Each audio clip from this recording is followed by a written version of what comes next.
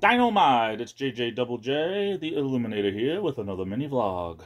I was thinking, I went to a wedding one time, and the guy had invited his barber to the wedding because he was friends with his barber. He had known him since, I guess, his father used to take him there when he was 5 years old, and it was still his barber, and he invited his barber to his wedding.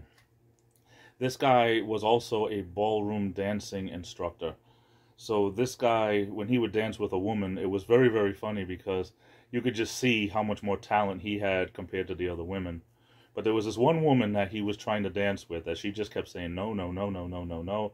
And the whole reasoning was she just didn't want to get embarrassed because she knew how much better he was. But it was just funny to see this guy, because to look at him, you would never know how great a dancer he was. I mean, he wasn't, not that it means anything, but he wasn't God's gift to women. So it was funny to see him just being able to tear up that floor in such an elegant way. Just something I was thinking of today. Anyway, I hope you're doing well.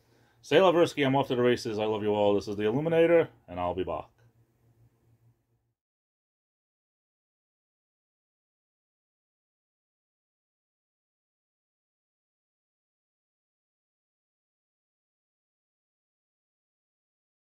Mr. Ricardo, your wife ate all the porridge.